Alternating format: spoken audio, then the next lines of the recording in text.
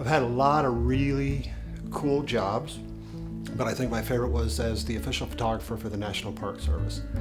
I just finished a 4-year tour with them where I got to photograph 167 national parks in all 50 US states. It was outstanding. The project itself was based around the idea that I would go to a national park and the people at the park would have me photograph whatever they wanted me to photograph for them. A lot of people don't know in the basement of every national park there are treasures and artifacts that people never get to see. So they would designate 300 of the most important or notable artifacts in each park, and I would photograph those. And then we would photograph the buildings and the people and the scenery or anything else they needed me to photograph. Then after work, I got permission from the Secretary of Interior to go photograph anything I found interesting, which was cool because I could go out on the trails, and which is what I did every day after work, every weekend that I wasn't on duty. I was out on the backcountry and the trails photographing the beautiful things, and he said I had permission to do that as long as I didn't photograph anything that looked terrible, like the overflowing trash cans and broken wheelchair ramps. So I managed to get about 40,000 of my own personal images over the last 4 years.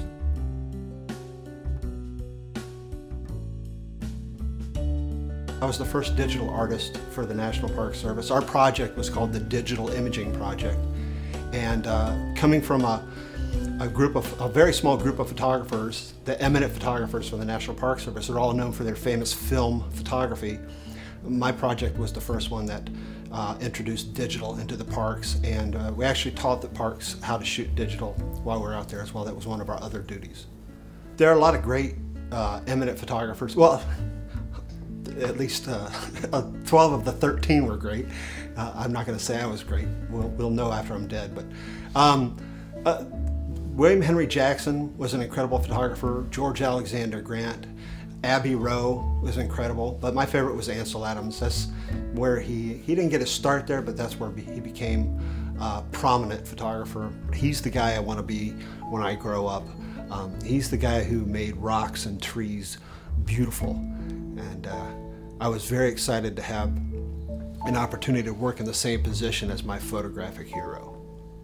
I finished my tour with the Park Service, which was a 4-year project, and now I'm taking what I've learned in the field as far as hiking safety, ecology, conservation, and biology, as well as photographic tips about shooting in the backcountry, and I'm doing photographic workshops. I'm taking groups of people back out into the parks onto my favorite trails and teaching them how to hike safely and consciously so that they have low impact on the parks, but also get really good images. Also, I'm taking what I've learned and recreating my last 4 years as the host of a new TV show on a major network, which if we stay on schedule, she'll be airing in the fall.